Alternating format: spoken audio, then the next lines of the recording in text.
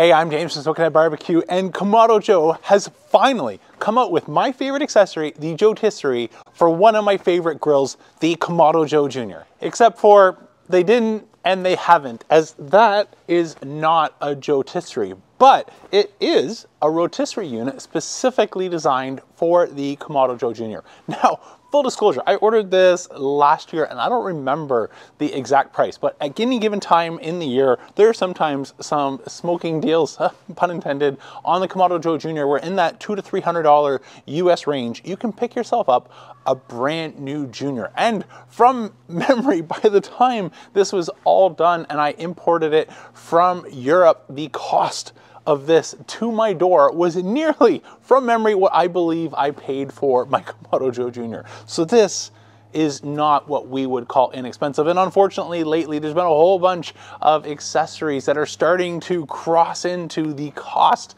of either things like an Acorn or getting into the 50% or upper 50% range of the Joe Jr. itself. But I still had to have it as soon as I saw this, and this is one of a few big surprises that I have planned this year for the Kamado Joe Jr. For years, I've shared that the JoeTisserie is one of my all-time favorite accessories for any Kamado. It just opens up a whole new, not only experience, but flavors that you just don't get with traditional grilling methods. And it has made sort of my favorite, tied with the soapstone, every year that I've ever been asked, what are some of my favorite accessories? The JoeTisserie is up there. And this is one of a few big surprises that I have this year for the Joe Jr. So while these aren't officially Kamado Joe branded accessories, I'm excited to see if they provide the same experience that I've fallen in love with using the Kamado Joe branded versions on my grills over the past couple years. So I couldn't think of a better cook to put this rotisserie unit through the test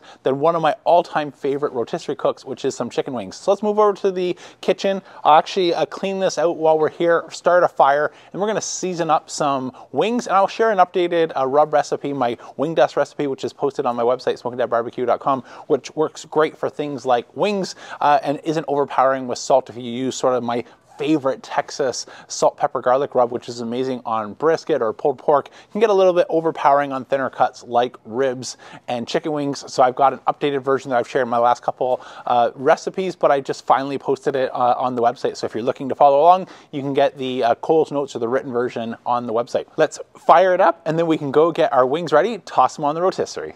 Open up a fresh bag of Fogo. I'm going with the black bag today, as that's a little bit smaller size. Smaller size is great for things like our Kamado Joe Jr. Pull out our deflector plate as well as our grid razor. Shake out my Kick Ash basket. And if you saw my gift guide last year, you already saw this. This is the Kick Ash can, which, as you can see, one touch, we've got all our ash out. Dump this, drop that back in there. Our Kick Ash basket, a little bit more fresh Fogo. These, believe it or not, these are the smaller pieces compared to the yellow bag. And grab our Grill Blazer grill gun. Fire that up. Bottom vent's all the way open. And our top vent on our SmokeWare cap, I don't know if you can see that, the angle, but that is in the all the way open position. And if you already got my vent guide that I have for common settings on all Kamados, including the Joe Jr., Classic, and Big Joe, I've also updated it with the SmokeWare cap. So if you already bought it, there's a free update. If you didn't get that in your email, automatically reach out, let me know. And if you're looking for a guide, that's also on the website. If you're curious, how do I achieve common temperatures, whether you have the cap, daisy wheel, or the Kontrol Tower tap, that is on the website. Let's go get our wings ready. All right, we've got everything ready. I brought out my Napoleon basket just so you could maybe get a visual representation. I know that the Napoleon basket holds about 5 pounds of wings. The Kamado Joe basket can hold about 6 pounds of wings. This packet from Costco is almost exactly 5 pounds. So I'll be curious to see what we can fit in here. My guess is about half. It's a little bit taller, but much shorter. So let's make up our rub recipe. Just need an empty container. We're gonna start with one full capful up to the line, which I've confirmed is exactly 2 tablespoons. So if you hear me say a full cap, that's 2 tablespoons. Half cap is 1 tablespoon. And again, that's all written out on the website. I'll take you fast forward while I grind up some fresh cracked black pepper with my pepper cannon. Looks good. equal amount diamond crystal kosher salt. I also put on the website, if you're doing something else I love with chicken is a buttermilk brine along with some salt. You can do that in the buttermilk for 4 hours and then do a partial dry brine for 4 hours.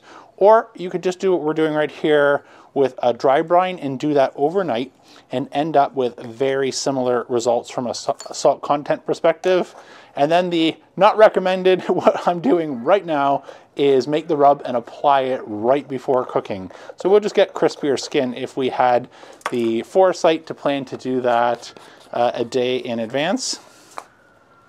We're gonna do 2 tablespoons of granulated garlic. No, that doesn't look too thick, but you don't want garlic powder, you want granulated. 1 tablespoon of granulated onion.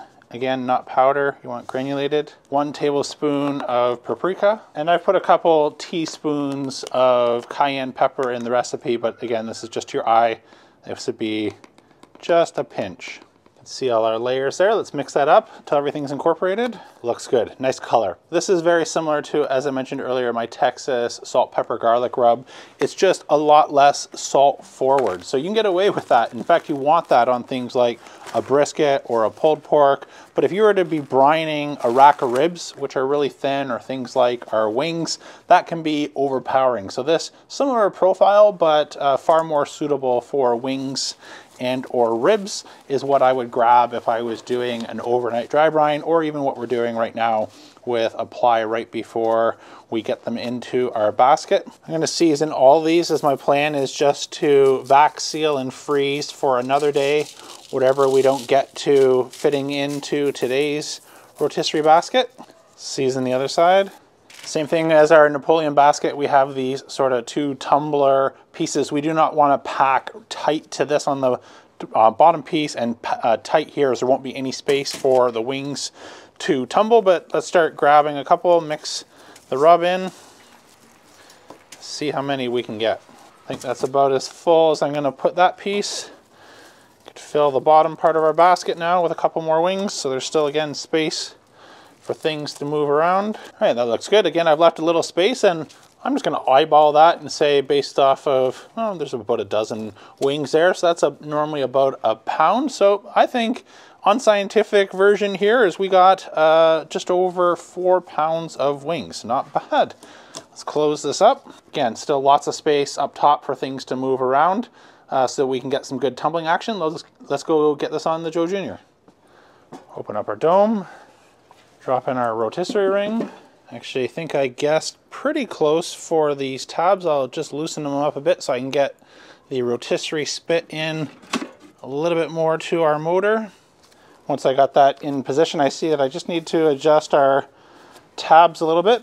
Our charcoal is kicking, so I need some high heat gloves to quickly slide this over. Power, let those cook.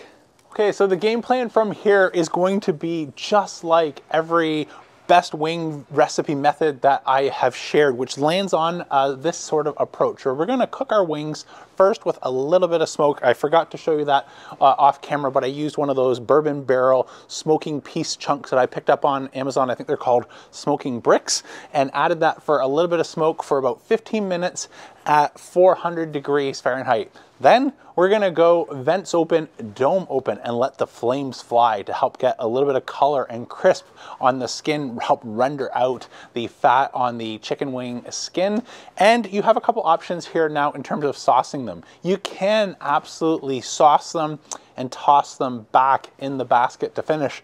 But I promise, if you do this, it'll be the last time you do this, particularly if you're the person who does the dishes or you're married to someone who does the dishes. This would be the one and only time you do that, as the sugars in the sauce really stick to the basket. I took it inside already, but the Napoleon basket was notorious for this. I never got it clean after trying that the first time. The Kamado Joe basket is much more forgiving, as it has sort of bars that don't grab onto those sugars, but even that is not something that you want to do. And so I'm gonna stick with the tried and true method here of when I remove them for sauce and toss them, I'll take out the rotisserie unit, drop back in our grid, our cooking grid, and just let that caramelize for a few minutes over the glowing coal that we have left inside of our Joe Jr. and we'll be ready for our taste test. When that's all done, I'll meet you over in the kitchen and see how we did.